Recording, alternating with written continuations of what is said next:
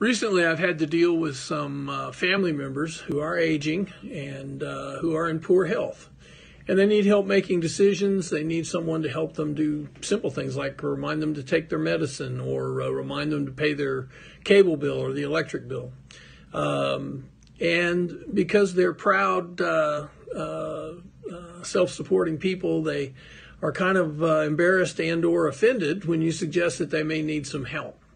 There's going to come a time when they're going to need help whether they want it or not. And I think that's true of all of us. If we don't just keel over from a heart attack or something, we're all living longer and longer as time goes on.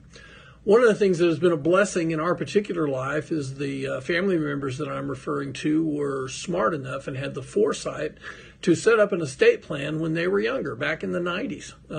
And they set up a situation where they told the law who they want to take care of them, how they want them to take care of them, what kinds of decisions they want them to make, if they were to pass on, how their estate was to be distributed, et cetera, et cetera, et cetera. All these things were decided while they were in good health and of good sound mind and could make those decisions.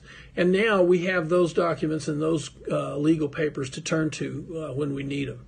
If you need help with something like that, anything from a simple will to a complex trust or another way to help you with your estate planning, please give us a call. My name's Robert Carter.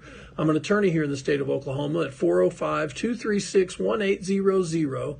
We'd like to be of service to you if we can.